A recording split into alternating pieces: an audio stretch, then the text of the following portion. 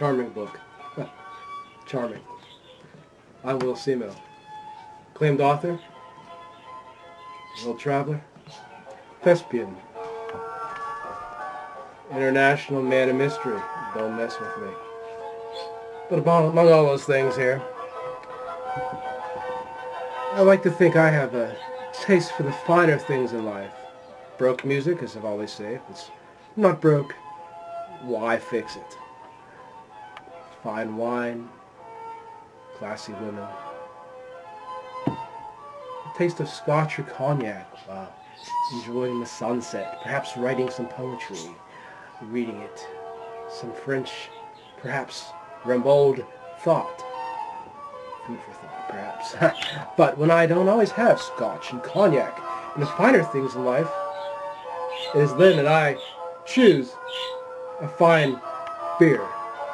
When I don't always drink beer, I enjoy this fine, wonderful taste of Flying Dog Ale's Raging Bitch Belgian style ale. I must admit I've had a few raging bitches in my life, and if you have a few raging bitches, you will definitely have a hangover the next morning. But nothing classier, nothing finer, smoother on the mind and the mouth than a raging bitch. So if you are wondering what sort of establishment, what finery you can find for your friends on this holiday weekend, might I advise a nice, admirable bouquet of Raging Bitch Ale. Yes, this is what I serve to my finest guests when I come. Nothing like it.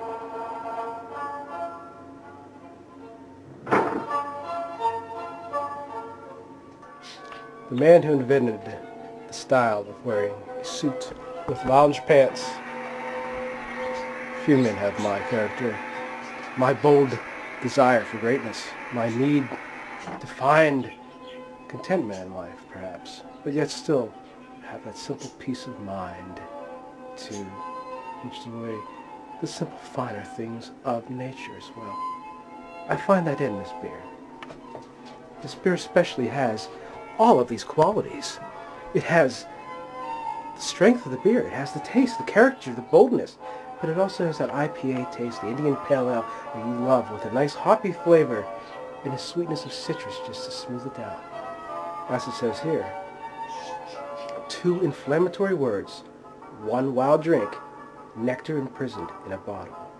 Let it out. It is cruel to keep a wild animal locked up. Uncap it.